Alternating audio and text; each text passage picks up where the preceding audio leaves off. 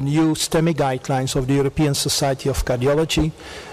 My name is Frans van der Werf, and I was the chair of the task force of the previous guidelines, the STEMI Guidelines of 2008, and it's my great pleasure to introduce the co-chairs of this session, Gabriel STEG, sitting next to me, and also Stefan James, who is coming within a few minutes, and they have been the chairs of this new set of guidelines. And I leave it now to Gabriel STEG to introduce the first speaker. Yes, before we do so, I want to make a couple of comments. First of all, this session is being live streamed, and so it can be viewed online in real time, and it will be included after the Congress into ESC Congress 365, so it can be made available online to a worldwide audience. And therefore, this means that any question that will be asked should be asked using the microphones so that it can be recorded for the online audience as well. We will try to have 4 presentations of approximately 17 to 18 minutes, and then we will have 2 to 4 minutes after each presentation for a few questions at the microphones. Without further delay, we are going to review the background and details of the new ESC STEMI Guidelines, and we've divided the work in 4. And Doron Zager from Israel will start by presenting the early management and reperfusion strategies. Doron.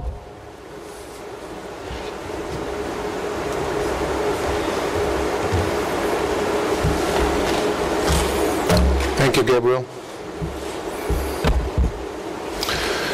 Distinguished chairs, ladies and gentlemen, it is my distinct privilege and honor to present on behalf of the task force the section on early management and reperfusion strategies of the new ESC STEMI Guidelines. These are my disclosures. What is new in the field of early management and reperfusion strategies in the document? Early diagnosis has an expanded section with specific recommendations added. The topic of cardiac arrest is the focus of an expanded section with the role of therapeutic hypothermia and angiography now defined. Pre-hospital logistics of care are a focus of a much expanded section with the role of pre-hospital diagnosis, triage, and networks highlighted. In terms of reperfusion strategies, there are modified recommended maximal time delays, as we shall see. Starting with initial diagnosis, the first recommendations are not a deviation from the previous document. A 12-lead ECG must be obtained as soon as possible at the point of FMC with a target delay of 10 minutes or less. ECG monitoring must be initiated as soon as possible in all patients with suspected STEMI. These are both Class 1 level of evidence B recommendations. Blood sampling for serum markers is recommended routinely in the acute phase, but one should not wait, of course, for the results to initiate reperfusion, another Class 1 recommendation.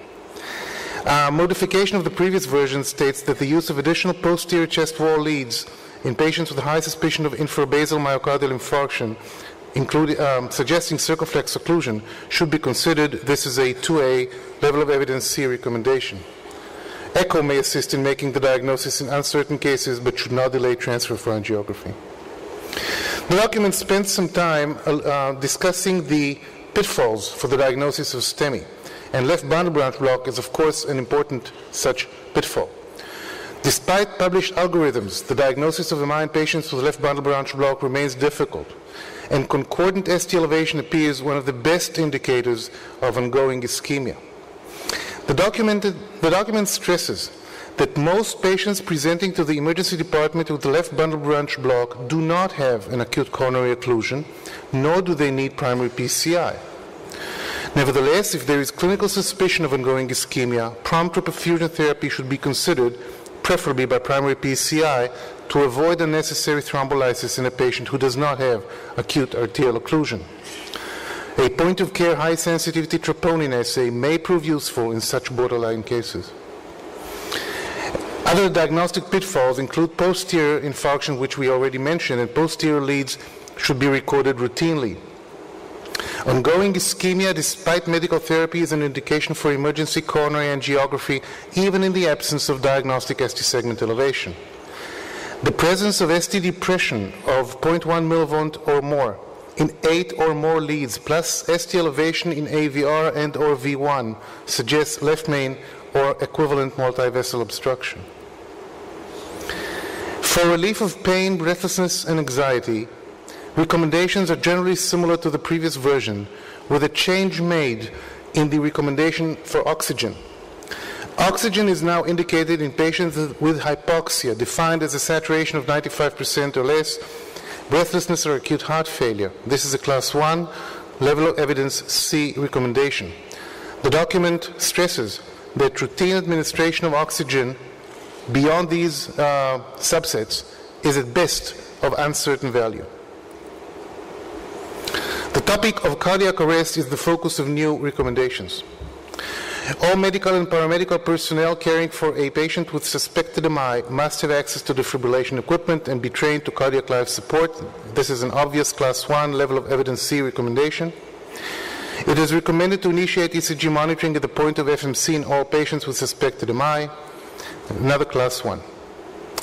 A new recommendation, therapeutic hypothermia, is indicated early after resuscitation of cardiac arrest patients who are comatose or in deep sedation, a class 1 level of evidence B recommendation. Immediate angiography with a view to primary PCI is recommended in patients with resuscitated cardiac arrest whose ECG shows STEMI. This is class 1. And immediate angiography with a view to primary PCI should be considered a class 2A recommendation in survivors of cardiac arrest without diagnostic ST elevation, but those who have high suspicion of ongoing infarction, such as patients who sustained substantial chest pain before their collapse. The discussion of time delays starts with the definition of a number of important time points and time intervals. The document defines symptom onset, first medical contact, diagnosis, and onset of reperfusion. For patients proceeding to receive thrombolytic therapy, the onset of reperfusion therapy is obviously the moment at which intravenous administration of thrombolysis begins. For those proceeding to primary PCI, the task force felt it would be more appropriate to choose wire passage than balloon inflation as the time at which reperfusion therapy starts.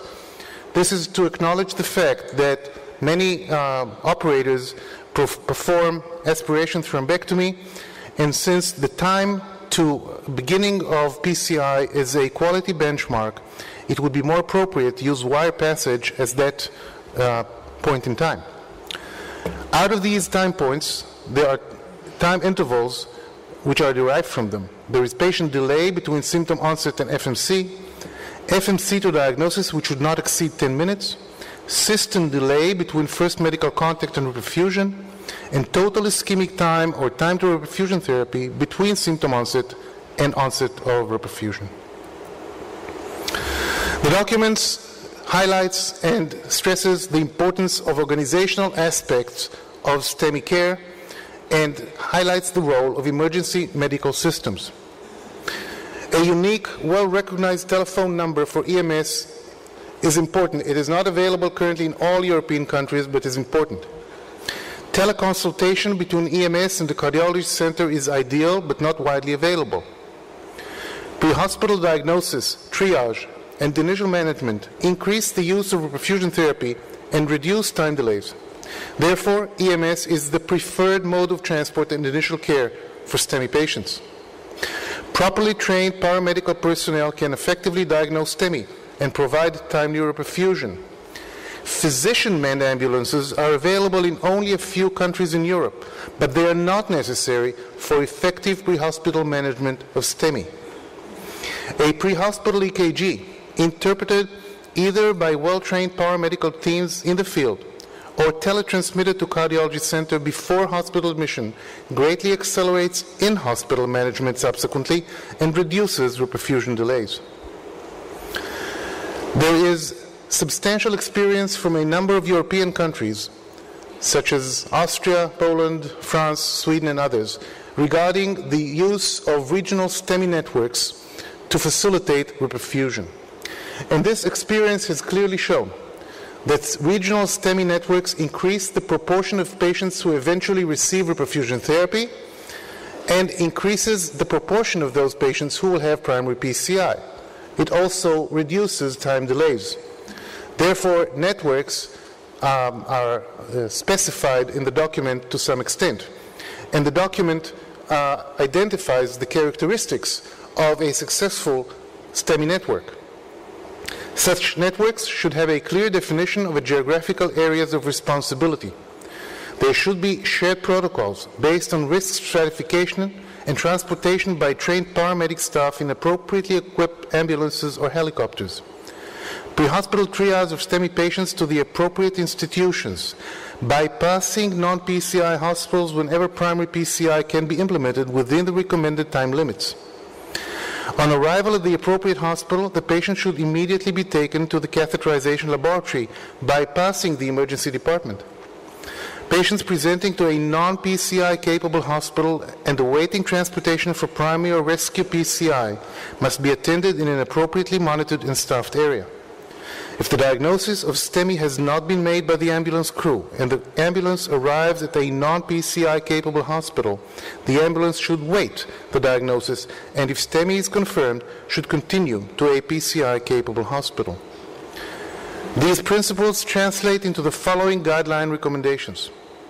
Ambulance teams must be trained and equipped to identify STEMI with use of ECG recorders and telemetry as necessary, and administer initial therapy, including thrombolysis, where applicable. The pre-hospital management of STEMI patients must be based on regional networks designed to deliver a perfusion therapy expeditiously and effectively, with efforts made to make primary PCI available to as many patients as possible. Primary PCI-capable centers must deliver a 24/7 service. If you perform primary PCI, you should perform it 24/7 and be able to start primary PCI as soon as possible, but always within 60 minutes from the initial call. And we will go back to this time frame in just a minute. These are all Class 1 level of evidence B recommendations. All hospitals and EMS participating in the care of patients with STEMI must record and monitor delay times and work to achieve and maintain the following quality targets: FMC to ECG less than 10 minutes, FMC to reperfusion for lysis less than 30 minutes, for primary PCI less than 90 minutes but less than 60 if the patient presents within 2 hours of symptom onset or directly to a PCI-capable hospital. We will go back to those in a minute. All EMS, emergency departments, and coronary care units must have a written updated STEMI management protocol, preferably shared within geographic networks. Patients presenting to a non-PCI capable hospital and awaiting transportation for primary or rescue PCI must be attended in an appropriately monitored area. These are all Class 1 recommendations. Patients transferred to a PCI-capable center for primary PCI should bypass the emergency department and be transferred directly to the catheterization laboratory. This is a 2A level of evidence B recommendation. This slide summarizes the strategic approach to reperfusion recommended by the new document. Once ST elevation MI is diagnosed, the algorithm now is different if the patient initially presents to a primary PCI-capable center or elsewhere. If the patient initially presents to a primary PCI-capable center, they should have primary PCI within 60 minutes. This is the new time interval recommended by the guidelines. If the patient presents elsewhere, such as EMS or a non-primary PCI-capable center, the first question to be asked now is whether or not PCI is possible elsewhere within 120 minutes. This is the decision point. This is the decision time limit provided or suggested by the guidelines.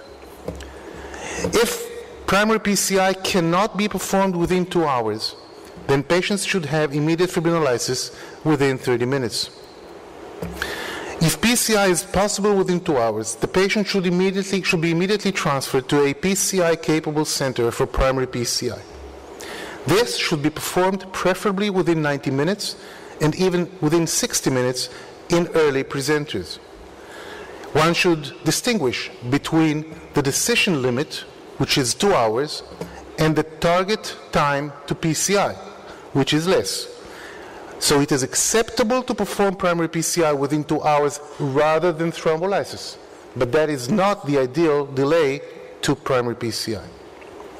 If the patient had thrombolysis, they should immediately be transferred to a PCI center without delay and without waiting the outcome of thrombolysis. If the patient had successful thrombolysis, then they should have coronary angiography within 3 to 24 hours, with a view to PCI as necessary. If fibrinolysis has not been successful, the patient should immediately be taken for rescue angioplasty. The slide translates into the following guideline recommendations. Reperfusion therapy is indicated in all patients with symptoms of 12 hours or less and persistent ST elevation or presumed new LBBB, the classic Class 1A recommendation. Change of wording from the previous document. Reperfusion therapy, preferably primary PCI, is indicated if there is evidence of ongoing ischemia, even if symptoms may have started more than 12 hours beforehand, or if pain and ECG changes have been stuttering. This is a Class 1 level of evidence C recommendation. Reperfusion therapy with primary PCI may be considered in stable patients without pain, presenting 12 to 24 hours after symptom onset. This is a Class 2B level of evidence B recommendation based on one study. Routine PCI of a totally occluded artery beyond the first 24 hours from symptom onset in stable patients without signs of ischemia, regardless of whether fibrinolysis had been given or not, is not recommended. This slide summarizes the important delays and treatment goals in the management of acute STEMI. Preferred for FMC to ECG and diagnosis is 10 minutes or less. FMC to lysis, so-called FMC to needle, less than 30 minutes. Preferred for FMC to primary PCI, what used to be called door to balloon and maybe should be now renamed door to wire, in primary PCI hospitals is 60 minutes or less.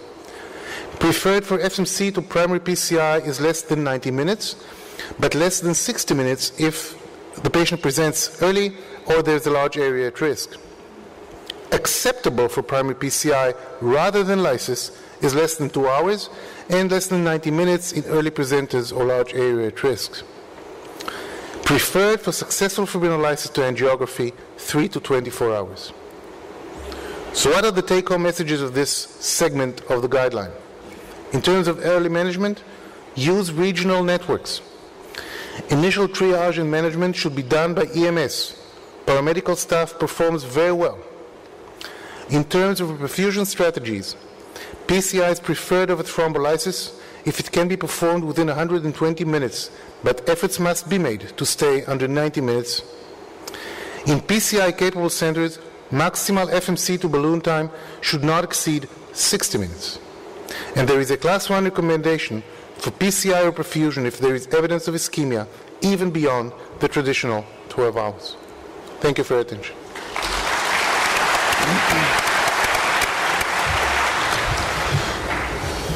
Thank you. We have 4 minutes for a few questions. If you have questions, please go to the microphones and introduce yourself. Can I ask a question? So sometimes there is some confusion about first medical contact. Would you accept the knowledge that we can replace that by the diagnostic ECG? We actually discussed this and felt that since we want to define the maximum time delay to diagnosis, we should include the time to reaching the diagnosis within this chain of events. So we said 10 minutes from FMC to diagnosis to stress that you need to do that expeditiously. Okay. Two questions. How do you address for stuttering ischemia when you are not sure about it, and then it comes and goes like that? How are we going to evaluate? Two, in patients of diabetes where you are not knowing about the onset of infarction, how you address them? Well, these are two good questions. Regarding stuttering ischemia, I think we have the recommendation here, the second recommendation, where perfusion therapy is indicated, class 1 recommendation, if there's evidence of ongoing ischemia, even if symptoms may have started, and even if pain and ECG changes have been stuttering. So if you think the patient is currently still ischemic, even if the course had been stuttering, then you should proceed to primary PCI. And of course, in many patients, the onset of symptoms is unclear, and we should rely on our best clinical judgment and often the ECG to decide whether or not the patient may still benefit from reperfusion.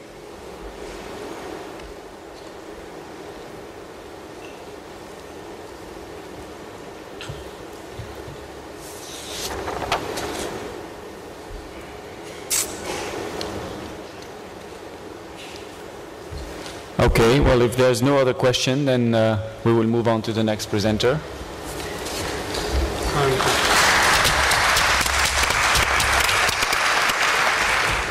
Pleased to welcome. I'm pleased to welcome up to the podium Dr. Arno van Hoof from Zwolle, the Netherlands, who will talk about the next section of the guideline document about primary percutaneous coronary intervention and adjunctive pharmacology. Welcome, Arno. Thank you, Frans, Stefan, and James. Dear ladies and gentlemen, on behalf of the task force on the new 2012 STEMI Guidelines, it's a privilege to present to you some data on the procedural aspects of primary PCI in STEMI and also on adjunctive pharmacotherapy. These are my disclosures for this presentation. The previous speaker just pointed out that primary PCI, according to these 2012 guidelines, is a class 1A recommendation for the treatment of STEMI. However, provided it can be performed ideally within 60 minutes after first medical contact, and definitely within 120 minutes after the patient arrives at the hospital. And this is important data. Another class 1 recommendation is the fact that primary PCI is indicated for patients with severe acute heart failure or cardiogenic shock unless the expected PCI-related delay is excessive and the patients present early after symptom onset. And the previous speaker already pointed out that logistics are very important in this regard, and especially to these patients with acute heart failure. I now want to highlight some procedural aspects of primary PCI. An important recommendation of the new guidelines is that primary PCI should be limited to the culprit vessel, with the exception of cardiogenic shock and persistent ischemia after PCI of the supposed culprit lesion. And this is based on it's given a 2A recommendation and not 1, because the results from only small randomized trials have been conflicting. However, the results from registries have all shown that primary PCI should be limited to the culprit vessel only in the acute phase. Another new recommendation of this guideline is access site. And it states that if performed by an experienced radial operator, radial access should be preferred over femoral access. And this is an important recommendation given a class 2A level of evidence B recommendation. And this is mainly, it's not a class 1 recommendation because the results from the rival study were negative with regard to the advantage of radial access. Both the primary and secondary endpoint of bleeding were not statistically significant. However, when you look at the rival data in detail, one can appreciate that there was a significant interaction between the type of ACS in which especially STEMI patients had a benefit from radial access, and also people or operators who were highly experienced in the radio procedure were shown to be an effective or a real benefit in patients treated via the radial artery. The answer came from the rival ST elevation ACS study, which was a study in 1001 STEMI patient, specifically addressing the access site in STEMI patient. And this study really showed a significant advantage of radial access in with regard to the primary endpoint, and also the secondary endpoint of death was significantly reduced. One new class 3 recommendation I want to highlight, and this is the routine use of an intra-aortic balloon pump in patients without shock. And this is now a class 3 recommendation, mainly based on the results of the CRISP AMI trial recently published in JAMA, showing that in patients with large anterior MI, the routine use of intra-aortic balloon pump did not reduce infarct size addressed by magnetic resonance imaging. And it even showed that infarct size was somewhat higher in the patients who were treated with intra-aortic balloon pump, and the downside of the treatment was an increased rate of bleeding. With regards to pharmacotherapy, the guidelines really were consistent with the recent published non-STEMI guidelines. It tells that aspirin should be given to everybody with STEMI, either oral or preferably intravenously. And with regard to the new ADP receptor blockers, prasugrel is a class 1B recommendation in clopidogrel naive patients. However, they should not have a history of prior stroke TIA or have an age above 75 years. Also, ticagrelor has got a 1B recommendation in STEMI patients. And clopidogrel should be reserved for patients in which prasugrel or ticagrelor is either not available or contraindicated. And these data come from the specific data of the Triton-TIMI 38 STEMI sub-study, which was a predefined sub-study in the Triton study. And this study showed that the primary endpoint in the STEMI patient was significantly in favor of the patients treated with prasugrel. And in this study, the use of prasugrel was not associated with an increased risk of bleeding. Also, the sub-study of Plato with regard to the use of ticagrelor in STEMI showed comparable results. And although the primary endpoint was not significantly in favor of ticagrelor, results were very consistent with the overall Plato results. And again, showing that the use of ticagrelor in STEMI patients did not increase the risk of bleeding. Another important recommendation with regard to pharmacotherapy is that when you think about giving anticoagulants in patients undergoing primary PCI, you should give an injectable anticoagulant. There come more and more data that oral agents in the acute phase of STEMI is less effective. So with regard to the oral antiplatelet agents, we know that the onset of action of an agent like prasugrel or ticagrelor is more early as compared to the onset of action of clopidogrel. However, these results come from studies in stable CAD patients or healthy volunteers. And we know from the recent work of Marco Falgimigli in the Fabulous Pro study that even a quick agent or a fast onset agent like prasugrel takes more than 2 hours to give a level of platelet aggregation inhibition which is optimal. So even in STEMI patients, 60 milligrams of prasugrel might only become effective after 2 hours of pre-treatment, therefore suggesting that injectable agents are preferably used in STEMI patients in the first couple of minutes or hours of treatment.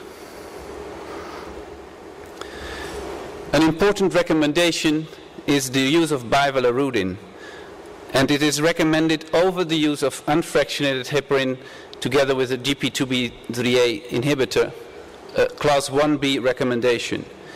And this data come mainly from the Horizons AMI study, and we all know that the short-term benefit is known, but recently also the long-term benefit was shown with a consistent mortality benefit in favor of the use of bivalirudin in these patients, suggesting that the prevention of bleeding really translates into an improvement of clinical outcome. Enoxaparin is new in the new STEMI guidelines, saying that enoxaparin with or without the use of 2B3 inhibitors may be preferred over unfractionated heparin. And this is a class 2B, level of evidence B recommendation, and it's not a 2A recommendation because the results of the ATOL study did not find a significant difference in favor of enoxaparin. However, there was a very strong trend in the primary endpoint in favor of enoxaparin. All key secondary endpoints showed, however, a significant benefit of enoxaparin over unfractionated heparin. And meta-analysis showed that the use of enoxaparin was associated with improved clinical outcome. With regards to the use of 2B3A inhibitors, there's a change of the guideline in comparison to the 2010 revascularization guidelines of the ESC. In that guideline, the upstream use of 2B3A inhibitors was recommended as a class 3 recommendation.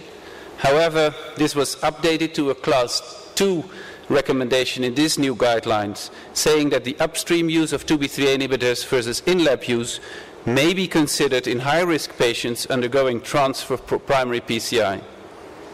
And this is mainly based on the recent meta-analysis of the Egypt cooperation, saying that the early use of 2B3A inhibitors in STEMI patients is associated with a twofold increase in the patency of the infarct-related vessel before PCI, and this also translated in improved clinical outcome in patients of the on-time 2 pooled analysis recently published.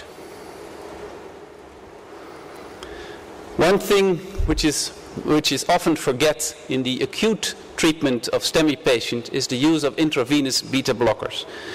And now it states that intravenous beta blockers should be considered at the time of presentation in patients without contraindications, with high blood pressure, tachycardia, and no signs of heart failure.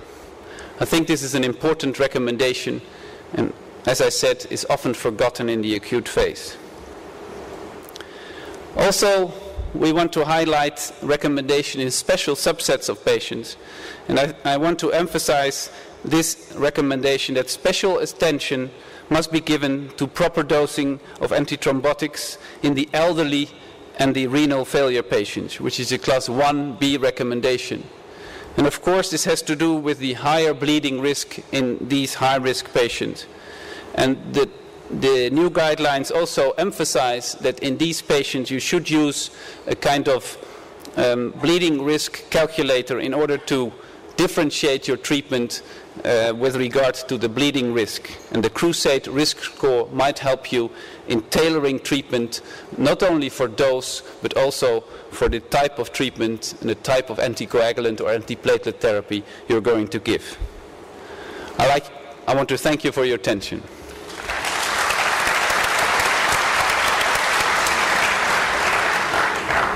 There's now time for questions from the audience. Please step up to a microphone, introduce yourself, and challenge Arno and us with your questions. Meanwhile, I'd like to come back, Arno. You skipped the issue about DS versus BMS. We had a great deal of discussion within the guideline committee, and that created also some controversy. Could you please comment on the recommendation? I think it's an important aspect, which drug, whether you should give a bare metal stent or a drug-eluting stent in these patients. 90% of patients are receiving a stent. In the previous guidelines, the drug-eluting stent was still, especially the first generation drug-eluting stents, were related to the hazard of stent thrombosis. now more and more data came up with the safe use, especially of the second generation drug-eluting stents. It has now become an upgrade of recommendation for the use of drug-eluting stents in STEMI patients. However, of course, there's still some debate. It's still not a class 1 recommendation, but it's really an upgrade of the use of drug-eluting stent in STEMI patients. And so that's why this is a new recommendation. Maybe I can add and explain that the committee felt that improvement of repeat target vessel revascularization and a reduction in risk stenosis, which is clearly afforded by drug-eluting stent, is a nice clinical outcome, but it is not the yardstick by which therapies are judged in acute myocardial infarction. And generally most therapies that have a recommendation of class 1 are therapies that reduce mortality or hard outcomes. And we don't have proof that drug-eluting stents impact hard clinical outcomes yet. In fact, as you know, there's been some concerns regarding the long-term safety, which is actually why even now newer large-scale trials are still exploring the issue of drug-eluting stent versus bare metal stent in acute myocardial infarction. However, the committee felt reassured by most of the data regarding the 1-year safety of these devices, and therefore recommended a 2A level for drug-eluting stents. There are several questions, so we will start here. I am Dr. Chokalingam. Do you have any place where you exhibit triple drug therapy for this acute intervention? You mean triple antiplatelet therapy, or? Yes. Yes. I think it depends. As I pointed out, you only have got short time to pre-treat patients in the STEMI situation. When the situation is ideal, the ambulance might make the diagnosis, and from this transportation time to the primary PCI center, you've got around 1 hour of pre-treatment time. And with the intravenous agents, they should be expected to work immediately. However, with the oral agents, it's important that we get more data on the efficacy of these new agents like prasugrel and ticagrelor. Are they effective at the moment of primary PCI, yes or no? The moment we do not yet know whether these new agents really are effective within 1 or 2 hours after the oral administration, you should give intravenous agents on top of that.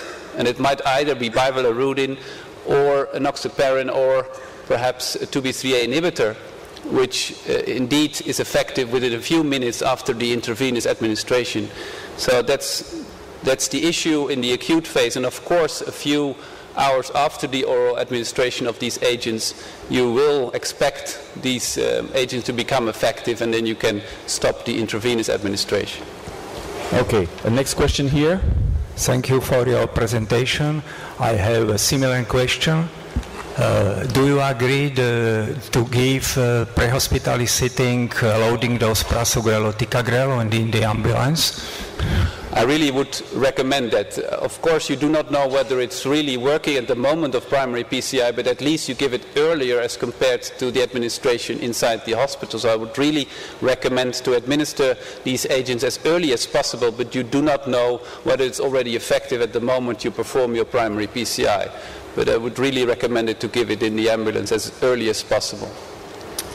Donald Letch from Australia. I'm just wondering, there was a mortality advantage with ticagrelor over prasugrel. Would you not recommend that over prasugrel in STEMI patients then? I think of course the issue of the mortality benefit in Plato is an important issue. However, the mechanistic benefit of both drugs is more or less the same. They have higher platelet aggregation inhibition, resulting in the reduction of stent thrombosis and improvement of reduction of thrombotic complications. And we do not feel that there's a large difference between the drugs with regard to this efficacy, so we cannot recommend one drug over the other. Can I add a word? I think this is an interesting point, because there's been a lot of discussion about these comparison between trials, and I think generally it's very dangerous to compare across trials because there are so many differences in the design, the agents, and the population, and so on and so forth. With respect to the mortality, I think the argument can be played both ways. Indeed, Plato found a mortality reduction with ticagrelor compared to clopidogrel overall in ACS, including STEMI patients, but was not significant for the mortality reduction in the STEMI subset. Conversely, prasugrel did not reach a mortality reduction overall in the Triton trial, but did find at a pre-specified endpoint of 30 days a mortality reduction in the STEMI subset. And therefore, you can really argue both ways, which is why the committee felt, and this is actually consistent with the non-ST elevation ACS recommendations and the revascularization guidelines as well, we also felt that both agents should be recommended with the same level in STEMI. And I state this while being a Plato investigator myself. There's a question in the back. Alekaverko from Moscow. What do you think about time delay for estimation of bleeding risk using Crusade scale when we try to choose type of stent in primary PCI? Because Crusade scale needs some laboratory data, which was time consumption. That's a good point. This is, of course, Crusade is a good score. However, it uses creatinine clearance, etc., which is not available at the acute phase of STEMI. So you should find a more practical bleeding risk in these patients that again comes to your clinical judgment when you've got an elderly lady which has a low body weight, etc., has a high risk of bleeding. So in the acute phase, when you do not have the real estimation or the real calculation of this bleeding risk, you should judge on your clinical judgment and with regards to the type of stent, it's important to know whether there's a high bleeding risk and also whether the patient is receiving oral anticoagulation. But in the acute phase, I agree that the Crusade bleeding risk is not available. Please note I am that Dr. Chokalingam from India. In India, we see often now between 18 to 25 years old, they are getting STEMI, and 1/3 of them, the coronary arteries are near normal. Where do you stand about our recommendations? You mean there's no lesion to treat, or do you think there's only one lesion? Or insignificant, maybe about 30% obstruction, 40% obstruction, not significant one to produce at the time when you do investigation. Yeah, maybe it is of course difficult to comment on specific patients, but we know that some patients, particularly young patients who are smokers, may have minimal lesions on angiography that actually might be, the mechanism of which might be a thrombus that resolved by the time the patient was taken to angiography. And these patients usually require, of course, control of smoking, potent antithrombotic therapies, and often they will require intervention. There's no really definitive evidence on how to manage these lesions that are, quote, non-significant, because they're still ruptured plaques, and many interventionalists would tend to stent them. The reason why I asked that question, even though they have got near normal coronaries, that LV dysfunction is continued to going like cardiomyopathy, thereby the ejection fraction coming down to 30, 35. Whether this could be due to microvascular disease or, as we have been mentioning, the smoking, other risk factors responsible. Yeah, I think that we all recognize that ischemic cardiomyopathy is the reality, and some patients may have repeated episodes of myocardial ischemia with atypical presentations. I think they're beyond the scope of the general STEMI guideline, though. See, I'm Dr. Ramesh from India. You now recommended intravenous beta blockers as the class 2B in a people with tachycardia and normal LV function. The choice of beta blocker and the dose of beta blocker, what is recommended in this guidelines? There's not a specific recommendation on this type of beta blockers. Of course, you want to treat them intravenously, and you want to do it short-acting because these agents might negatively improve cardiac contractility, and when you use long-acting agents, this might have a negative effect. So the preference is for the short-acting intravenous beta blockers. The dose, nothing specific, Coach. Dose is not specified. Okay. Well, if there are no more questions, then we will move to the third presentation regarding thrombolysis.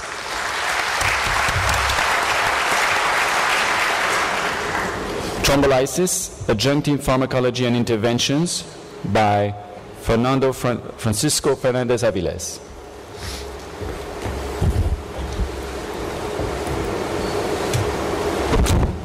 Thank you, Mr. Chairman, ladies and gentlemen. Before disclosing no conflict of interest, I would like to thank the European Society of Cardiology for inviting me to present the chapter on thrombolysis and associated interventions, which will be focused on 3 points: thrombolytic drugs, angiography and intervention after thrombolysis, the so-called pharmacoinvasive strategy, and adjunctive antithrombotic therapy.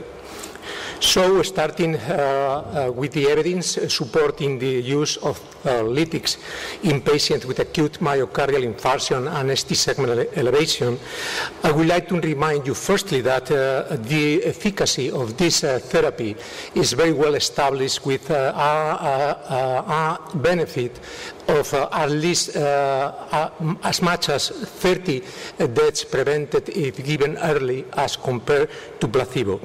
But at the price of an incidence of bleeding which varies between 10 and 15% and approximately 1% of intracranial bleeding, the most serious complication of this therapy, which is independently predicted, which has a series of conditions which should be considered very carefully before the administration of this therapy: advanced age, low weight, female gender, hypertension, and prior stroke. The type of lytic is also very important, determining the risk of bleeding, with a higher incidence of intracranial bleeding with the use of TPA as compared to other lytics, as demonstrated in the GASTO-1 trial. However, this study also demonstrated that TPI produced result in less mortality and less incidence of the combined event stroke and disabling death and disabling stroke, with a net benefit of 10 deaths prevented per 1,000 patients treated at the price of one stroke. As you can see, there is no difference between fibrin-specific agents with respect to mortality or intracranial bleeding, although TNK result in less incidence of non-cerebral bleeding and need of transfusion. This agent has, in addition, the advantage of a very simple and quick administration, and this is very important because, as you can see in this figures, the efficacy of thrombolysis is much higher when this therapy is administered very early, as demonstrated by the classical meta-analysis by Bersner many years ago and in other trials. You can see that in the ESC trial there were approximately 25% of infarction aborted when TNK was given during the first hour, and concordantly you can see that in this meta-analysis of trials comparing pre-hospital and in-hospital thrombolysis, the administration of the lytic in the pre-hospital setting resulted in shorter delay and lower mortality. So, according with this evidence, the recommendation of the new guidelines regarding thrombolysis are the following. Fibrinolytic therapy is recommended within 12 hours of symptom onset in patients without contraindications if primary PCI cannot be performed by an experienced time within 2 hours minutes from first medical contact. This is class 1 level A indication. In patients presented early, less than 2 hours after onset, with a large infarction and low bleeding risk, thrombolysis should be considered if time from first medical contact to balloon inflation is longer than 90 minutes. This indication class 2A level B. If possible, thrombolysis should start in the pre-hospital setting, indication 2A, level A. And finally, a fibrin-specific agent is recommended over non-fibrin-specific agents, 1B indication. These are the contraindication of thrombolysis, which include a series of conditions identifying patients with a high absolute of relative risk of intracranial bleeding or vital bleeding. And here you have the list of agents and doses that you can review carefully in detail in the publication in the European Heart Journal. Then, regarding the role of pharmacoinvasive strategy, let me remind you some important data. First, you perfectly know that thrombolysis is strongly limited by the risk of reopening failure and reocclusion. As you know, this happens in 50 and 30% of the cases respectively, and both limitations have a very deleterious effect on prognosis, and shown in these two figures. Second, as demonstrated in the REACT trial and other studies, in patients in whom thrombolysis, there is no evidence of a reopening after thrombolysis, the strategy of performing urgent rescue PCI is better than conservative treatment or second administration of lytics.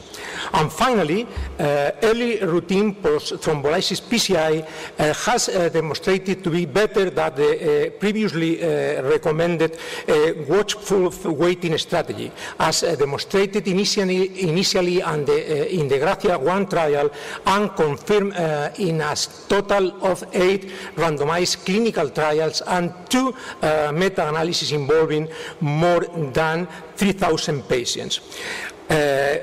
Moreover, according to the results of small studies like the Gracia 2 trial and real-world observation like the FAST-AMI trial, probably this strategy could be equivalent to primary PCI. So, the recommendation regarding pharmacoinvasive strategy in the new guidelines are the following.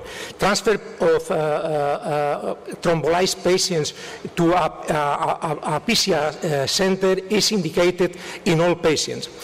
Rescue PCI is indicating immediately when thrombolysis has failed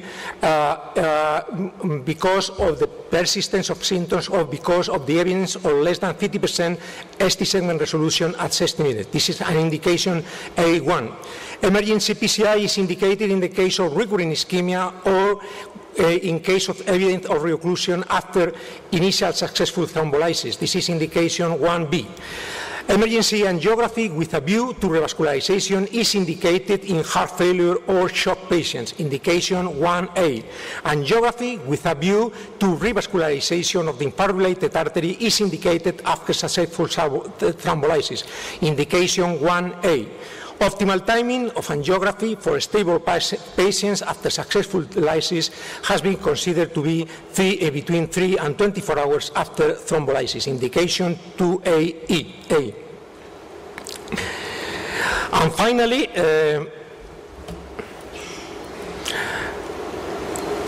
regarding the evidence supporting the use of antithrombotic adjunctive therapy, let me remind you firstly that in the case of antiplatelets, there is a clear evidence regarding the benefit of aspirin improving the outcome of thrombolyzed patients, with an additional significant benefit when clopidogrel is associated to aspirin as observed in the ESC trial, in the COMIN trial, and in the CLARITY trial.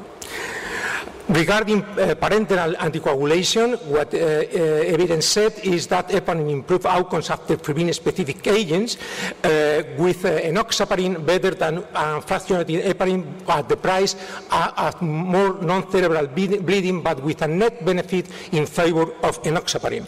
After the use of the streptokinase, fondaparinus has demonstrated to reduce the long-term and short-term incidence of death and infarction.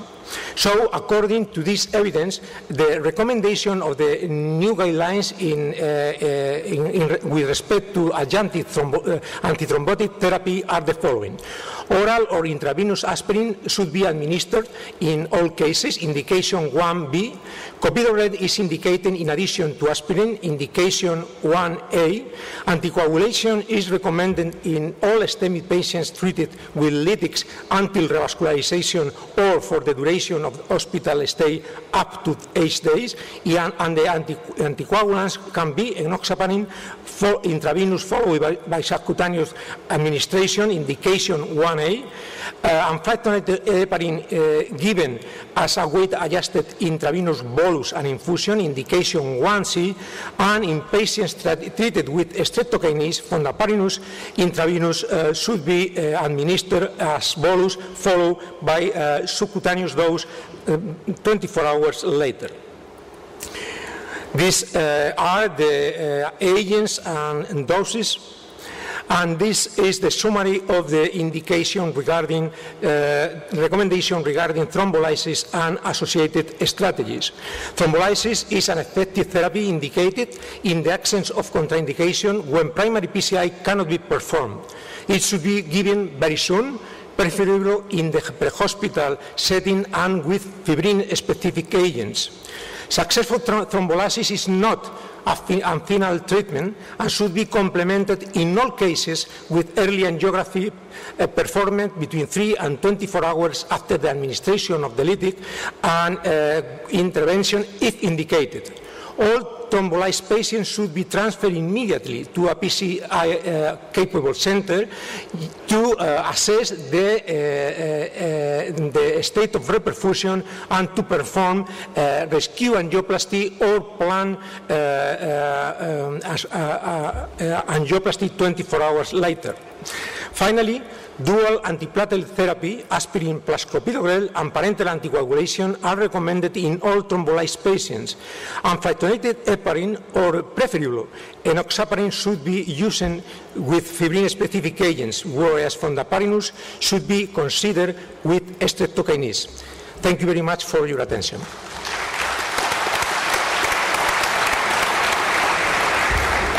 Thank you very much for this nice presentation and for you keeping time so nicely. So there's now time for questions from the audience. There's one gentleman over here. Hello, Dr. Gandhi, UK. I just want to ask about the antiplatelet adjunctive therapy. I understand there's no evidence for the newer antiplatelets with thrombolysis, but there could be confusion. If you have thrombolysis, giving aspirin clopidogrel, then proceed to PCI, what's your strategy? Do you switch to prasugrel, ticagrelor? Should we, in fact, because there might be resurgence of thrombolysis, actually do newer trials with the new antiplatelets with thrombolysis? There is no evidence so far with new thienopyridines regarding in the setting of thrombolyzed patients who underwent intervention. My personal opinion is that if patients are in a very high risk and require intervention, you can switch to prasugrel, but there is no evidence so far regarding the benefit of this treatment. Well, I just can add that so far the companies who have put the new antiplatelet agents on the market, prasugrel and ticagrelor, have been reluctant to do large studies with lytic therapy, of course, because of concerns of bleeding risk. That's all I can say for the moment. Yeah, I would also add that while I think it's perfectly acceptable to institute prasugrel or ticagrelor after a PCI, which itself may have followed lysis in some patients, once the lytic agent the effect of the lytic agent has subsided, I would be concerned with any overlap between the novel agents and lysis in terms of safety, because we really have no information regarding the risk of intracranial hemorrhage when combining either ticagrelor or prasugrel with aspirin and fibrinolytic therapy. And I think there's a serious concern here that we may have an excess the potential excess of ICH. The only related experience we have is regarding the use of 2B3A in thrombolyzed patients undergoing intervention. In the Gracia 3 trial, in these patients, the use of tyrofeban did not improve the outcome of the patients with no effect on the endpoints of the trial, and by contrast produce an excess, not significant excess of bleeding. There's a question over here. Anna Kalinska from Moscow. As far as I understood, we should make a decision whether to perform rescue PCI after the 60 minutes from the beginning of the thrombolytic therapy. And the time of the Actilis infusion is 90 minutes. So should we stop the infusion and transfer a patient for the cath lab? This is a very good question. I think that although the optimal time is 60 minutes, I think that 90 minutes is a very good limit because of what you said, because of the difficulty to assess reperfusion using TPA. The problem is that the most frequently used fibrin-specific agent today probably is TNK, so it's a little bit different. But 90 minutes is a good limit. Okay, thank you. Back here, please. Hello. My name is Prabhu from Malaysia. My question is really about the recommendation of fondaparinux. We see here that in the OS66 trial that there was some good clinical outcomes concerning fondaparinux. My first question is it still preferred to use enoxaparin compared to fondaparinux? And number two, in cases where we don't use streptokinase, can we still use fondaparinux as an anticoagulant? Well, the second question is very easy to answer. In the OASIS 6 trial, patients underwent thrombolysis with different drugs, different to streptokinase, did not have any benefit from this drug. So enoxaparin is not recommended after the use of streptokinase. And with regard to the first question, can you repeat, please, the first question? Okay. My first question was, in cases of, my first question is enoxaparin still preferred as an agent compared to fondaparinux generally? I think that depends on the lytic. In the case of fibrin-specific lytic, enoxaparin is probably the best option, particularly in patients who are undergoing the pharmacoinvasive strategy, because in these patients is the most experienced antithrombotic regimen. And in the case of streptokinase, the best option is, of course, fondaparinux. I am Dr. Chokalingam from India. I'd like to know that for all the presenters, what is the future in the pipeline, taking the mobile cath lab to the patient so that we can shorten the PCI even 15 minutes. Okay, so I think that this addresses the issue of the choice between lysis and primary PCI, and I think Professor van der Werf has some comments to make regarding a large trial that he's leading. Well, you may know that we have conducted a large trial comparing standard primary PCI with a pharmacoinvasive strategy. And so I will briefly outline what has been done. So patients presenting early to the ambulance system or to a community hospital with a large infarct, so 2 or 3 millimeter ST segment elevations on the ECG, and then they are randomized to standard primary PCI or transport to a PCI center, but with treatment during transport with TNK and oxaparin, clopidogrel, and then the patient, when he arrives in the PCI center, is re-evaluated by an ECG, and if there is no evidence of reperfusion, a rescue PCI is performed, and if there is evidence of reperfusion, no immediate angiography will be performed, or has been performed, but as in the guidelines, an angiogram is performed 3 to 24 hours after the administration of lytic therapy. So this is really a comparison of pharmacoinvasive strategy with primary PCI. We have 1,900 patients recruited, and these data will be presented at the ACC next year. And this will support what is in the current guidelines, namely that you have to transport the patient who got lytic therapy immediately to a PCI center. And there are not so much data to support this recommendation, and hopefully the STREAM trial will support this recommendation. Regarding your question about moving the PCI labs to the patients, we do give recommendations about streamlining the pre-hospital care to shorten the delays, but also that the PCI centers need a certain volume and quality in order to perform well. So we give some guidance on that.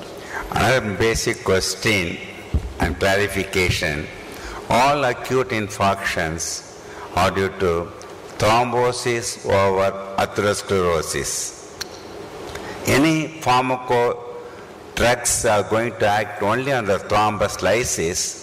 The underlying atheroma of 80, 90, 95%, it is going to stay back. By means of simply lysing the thrombus, definitely you are going to save that one. Can't you take more time, because the existing atheroma of 80 to 90%, we can tackle leisurely. Do you discriminate the two entities? Well, it's of course always, you are correct in your description of the pathophysiology. It's always difficult to translate the pathophysiology into clinical terms until you've tested that. I think the general outcome of the trials has been that lytic therapy can take care of the thrombus. Delayed intervention is usually beneficial, and there have been 3 large, well-conducted, multi-center international studies that have concurred in finding that intervention was beneficial post-lysis. There was a lot of debate about the timing, and I think the 3 recent trials have concurred in having a rather early window of intervention post-lysis, although not immediate. Again, it'll be interesting to see the STREAM trial. There are many other questions. We would like to address as many questions as possible, so many quick questions, quick answers. Yeah. Among 5 specific agents, which one we should prepare? I am Dr. Oktay Ergene from Turkey, Izmir. The decision of to give primary PCR or fibrinolytic therapy begins with the diagnosis of STEMI or first medical contact. But the guidelines does not take into account the patient delay. There may be 2 patients. One patient may come to the hospital in 10 minutes, or one patient can come to the hospital in 2 hours. And at the decision point, we have only 2 hours to decide to give primary PCI or fibrinolytic therapy. Do we have to take into account the patient delay for these patients? For patients with late delay, we can prefer, I think, fibrinolytic therapy. I think that the guidelines consider the patient delay. In fact, the recommendation for thrombolysis is different in patients who are early presenters, in whom if the infarction is a very large infarction, probably is preferable than primary PCI unless primary PCI is able to be done very, very early. And by contrast, in patients with more than 2 hours of delay, the decision of PCI or thrombolysis depend on the possibility of performing PCI in less than 2 hours and preferably 90 minutes.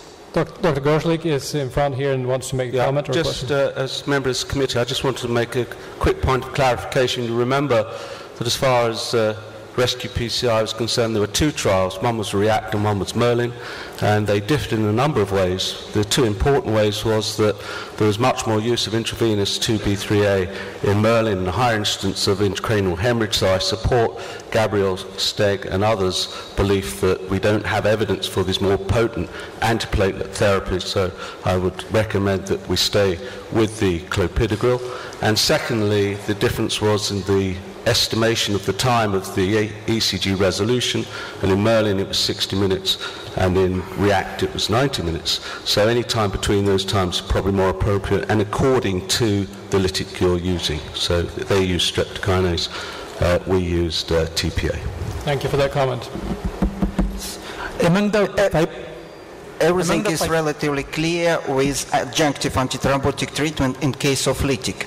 But in second stage of pharmacoinvasive approach, I mean PCI, is it any place for new oral antiplatelet agents? What about 2B3A blockers? At what type of anticoagulation? And the same question about rescue PCI. In the case of post-lysis plan PCI, there is no place for new antiplatelet therapies according to the evidence so far. In fact, as mentioned before, the companies are even reluctant to the use of these drugs because of the risk of bleeding. According to that, the experience of our experience with the use of 2B3A inhibitors in this setting is not is neutral or even negative, according to the fact that these agents produce no benefit on outcomes, produce no benefit on myocardial perfusion, no benefit on the evolution of the lesion, the culprit lesion, and by contrast are associated with a trend towards more bleeding. Among the one final question from the back here. We need to move on later. Among the fibrin-specific agents, which one we should prefer? Among the fibrin-specific agents, yeah, I think that TNK is the preferable if you want to perform lysis very quickly in the emergency room or in the ambulance. And because the benefit on non-cerebral bleeding and the need of transfusion, I think that TNK is more beneficial in this regard and is very, very easy to administer. So it's ideal for administration in the pre-hospital setting and in the emergency room. Thank you.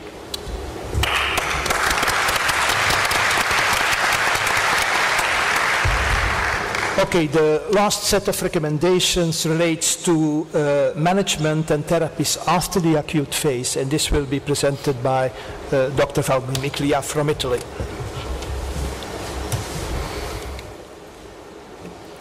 Thank you very much, Professor van der Werf, Stefan, Gabriel. It's a pleasure for me on behalf of the whole ESC Task Force Committee on STEMI Guidelines to walk you through subsequent management and therapies, which is basically referring to section number 4 and 5 of current guidelines. These are my disclosures.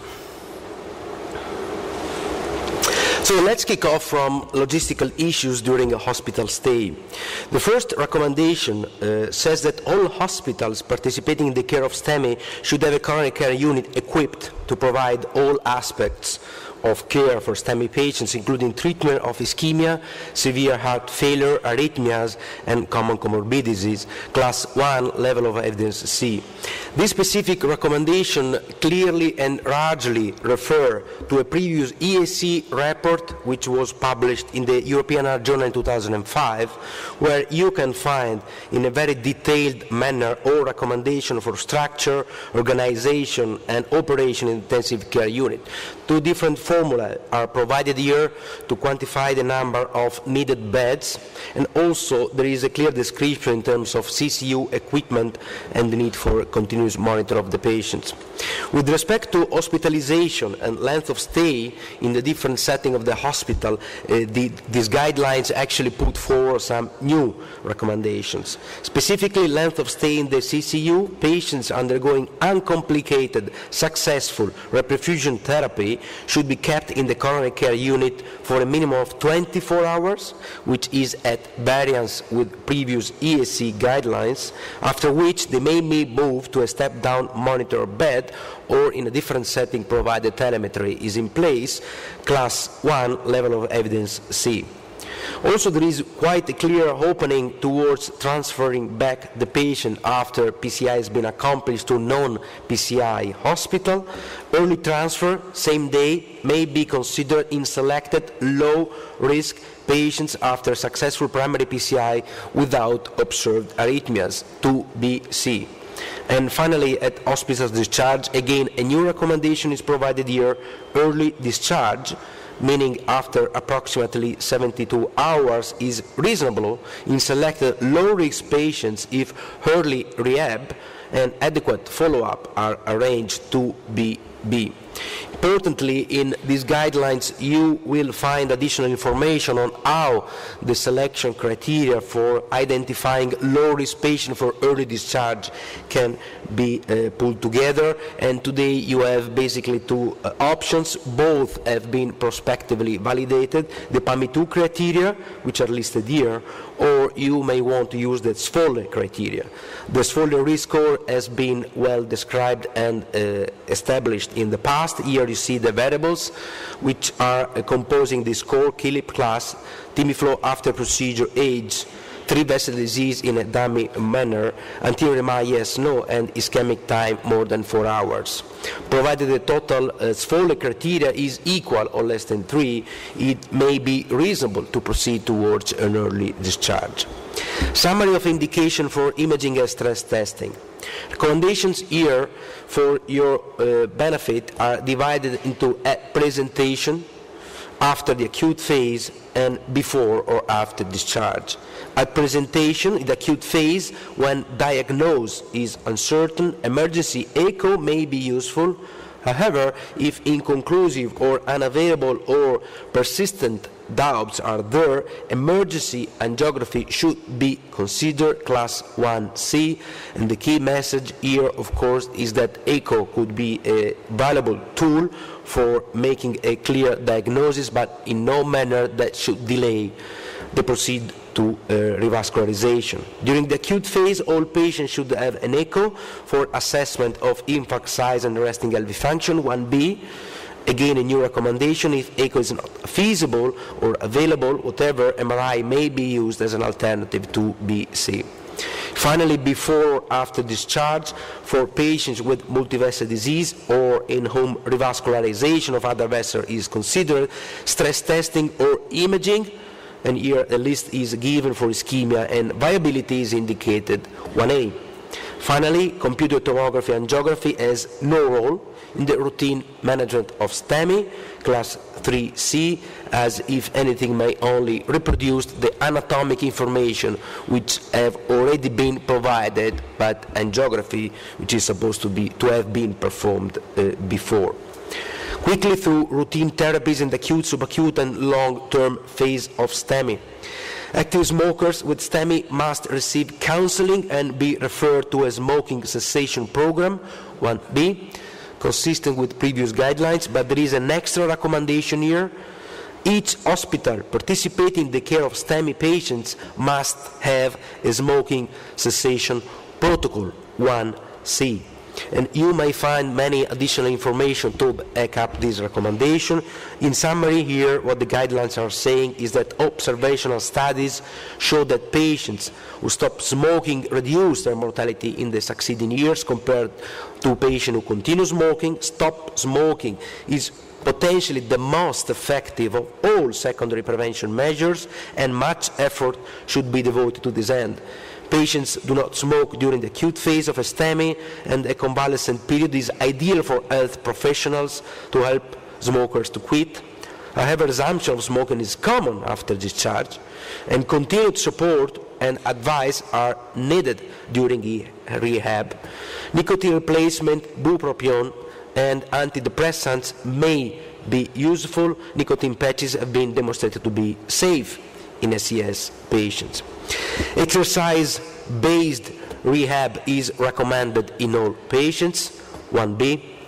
Antiplatelet therapy with low-dose aspirin, 75 up to 100 milligram, is indicated indefinitely after STEMI. 1A, multiple evidence here. In patients who are intolerant to aspirin, clopidogrel is indicated as an alternative to aspirin. 1B, entirely based on the results of the CAPRI study. DAPT. DAPT with a combination of aspirin and prasugrel or aspirin and ticagrelor is recommended over aspirin and clopidogrel in patients treated with PCI. 1A.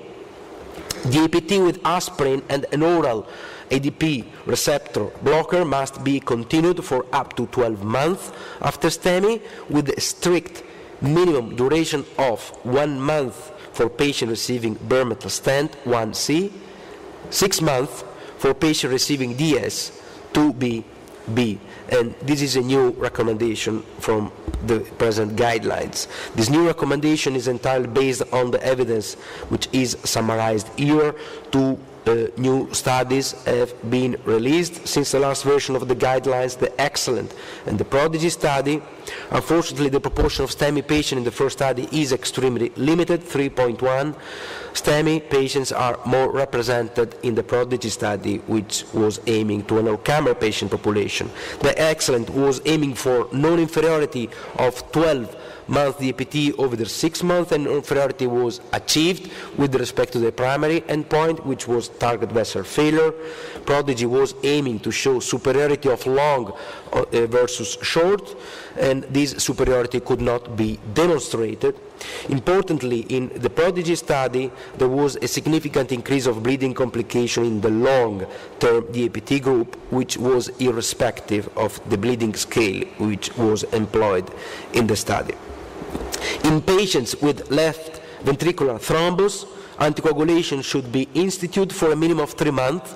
2AB, no specific randomized studies are available here, but this recommendation is largely available on retrospective data and registries. Then in patients with a clear indication for oral anticoagulation, for example, atrial fibrillation with CHA2-VASc equal or greater than 2, or patients with mechanical valve, oral anticoagulation must be implemented in addition to antiplatelet therapy. 1C. In patients requiring triple antithrombotic therapy, combining DAPT with an oral anticoagulant agent because of stent placement and an obligatory indication for the drug, the duration of dual antiplatelet therapy should be minimized to reduce the bleeding risk. 1C. In selected patients who receive aspirin and clopidogrel, low-dose rivaroxaban 2.5 milligram twice a day may be considered if the patient is at low risk for bleeding. 2BB, and this is again a new recommendation from these guidelines, which is entirely based on one single study, which is summarized here in front of you, the Atlas 2 TIMI 51 study, which was comparing in a heterogeneous ACS patient population, which was importantly including STEMI in as many as almost 50% of the cases, placebo versus rivaroxaban tested at 2 different regimens. Here you see the results for the primary endpoint when the 2 doses were clustered together. There was a significant reduction of the primary endpoint of CV death, MI, stroke, including ischemic and hemorrhagic stroke, with a 16% relative risk reduction and an absolute difference of 1.7% which leads to a number needed to treat in the range of 60. If you specifically focus on the ischemic benefit of the lower dose which was employed in the study, you see the 2.5 milligram rivaroxaban was able to reduce the primary composite endpoint, which came along with the significant reduction of cardiovascular death and all-cause mortality, with the number needed to treat indeed very favorable for the use of the drug.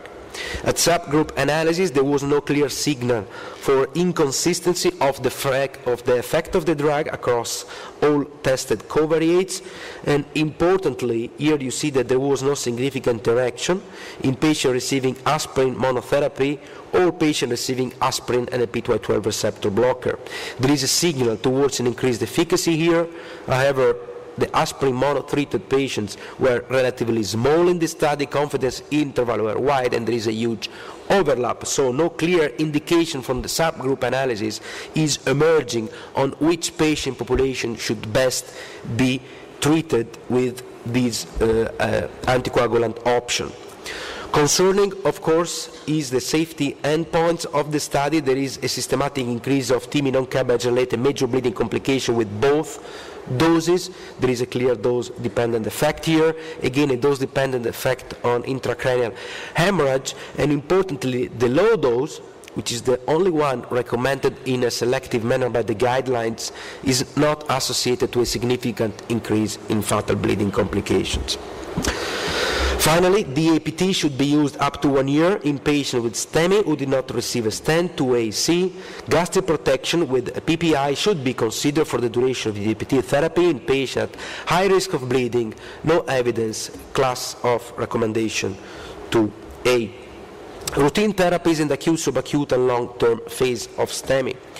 Oral treatment with beta blockers should be considered during a hospital stay and continued thereafter in all STEMI patients without contraindications. 2AB, and this is a downgrade with respect to previous STEMI guidelines, which is justified in the text as follows. The benefit of long-term treatment with beta blockers after STEMI is well established, although mostly from trials predating the advent of modern reperfusion therapy and pharmacotherapy. In contemporary trials using primary PCI, beta blockers have not been investigated, although it is not unreasonable to extrapolate their benefit to this setting. Oral beta blockers are indicated with the class 1A indication in patients with heart failure or LV dysfunction. Intravenous beta blockers should be avoided in patients with hypotension or heart failure, 3B, based on the result of the COMMIT study. A fasting lipid profile must be obtained in all STEMI patients as soon as possible, 1C. It is recommended to initiate or continue high-dose statins early after admission in all STEMI patients without contraindication or history of intolerance, regardless of initial cholesterol value, 1A. And also this recommendation has been modified. Reassessment of LDL cholesterol should be considered after 4 to 6 weeks to make sure that the target value of 70 milligram per deciliter of LDL in each single STEMI case has been reached, and this is at variance with previous STEMI guidelines, which were recommending to aim at 100. 2AC. There is a large paragraph in the guidelines justifying this change in the recommendation. Very quickly, the benefits of statins in secondary prevention have been unequivocally demonstrated, and specific studies have demonstrated their benefit of early and intensive statin therapy. The recent meta-analysis of trials comparing more versus less intensive LDL cholesterol lowering with statins indicated that compared with less intensive regimens, more intensive statin therapy produced reductions in the risk of cardiovascular death, non-fatal MI, and ischemic stroke and coronary vascularization. For every 1 millimole per liter reduction in LDL cholesterol, these further reduction in risks were similar to the proportional reductions of the trials of statin versus control. Therefore, statins should be given to all patients with acute MI, irrespective of cholesterol concentration. This treatment should be started early during admission, as this increases patients' adherence after discharge, and given at high doses, as this is associated with early and sustained clinical benefit. Finally, verapamil may be considered for secondary prevention in patients who have absolute contraindication to beta blockers, ACE inhibitors, 1A, angiotensin receptor antagonist, preferably valsartan, based on the result of the Valiant study, is an alternative to ACE inhibitors in patients with heart failure or LV systolic dysfunction. ACE inhibitor should be considered in all patients in the absence of contraindication, not just in patients with heart failure with a lower level of recommendation, 2A instead of 1. And finally, aldosterone antagonism, eplerenone, should also be given provided these variables are satisfied. Ejection fraction lower than 40, diabetes, heart failure, or absence of hyperkalemia, 1B. Very quickly, complication following STEMI. I think for the sake of time, we should focus on Philippe class 4, treatment of cardiogenic shock. Oxygen, mechanical respiratory support is indicated according to blood gases, 1C. Urgent echo Doppler must be performed to detect mechanical complications, assess systolic function and loading condition, 1C. IRX patient must be transferred early to referral centers, 1C. Emergency revascularization with either PCI or CABG in suitable patients must be considered, 1B. Lysis should be considered if revascularization, mechanical revascularization is not an option, 2AC. Intra-aortic balloon pumping may be considered, 2BB, and also this is a downgrade of recommendation with respect to previous guidelines which were advocating the use of the ABP with the class 1C recommendation. This change is justified as follows. Evidence regarding its efficacy, of course the topic is intra-aortic balloon pump, in the setting of acute MI, complicated by cardiogenic shock, has been reviewed recently for patients in the pre-fibrinolytic, fibrinolytic and primary PCI eras. Owing to the lack of randomized studies, only registries were evaluated and showed conflicting results for the three eras, with mortality risk differences of 29 and 18% in favor of balloon pump in the pre-thrombolytic and thrombolytic eras, and an increase of 6% in mortality with intra-aortic balloon pump in the primary PCI era.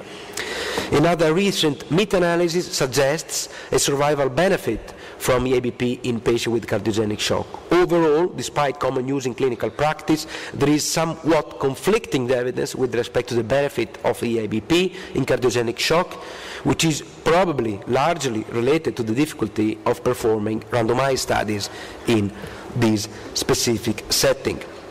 Marco, we will need to conclude very quickly. Okay. Very quickly, LVAD is a second choice, and of course you have available choice for vasopressor. We can skip management of atrial fibrillation, not surprisingly, as in the past these guidelines is overwhelmed with the C level of evidence, which highlights the need for further research, and the last section of the guidelines is a section entirely devoted to highlight the major gaps in evidence. Thank you. Thank you very much. I want to highlight that there will be a Meet the Task Force session tomorrow morning, so that all of you who have questions can come and meet the task force and meet several of us at 10 o'clock, at 10:10 in the Tirana room tomorrow morning. Have a good morning.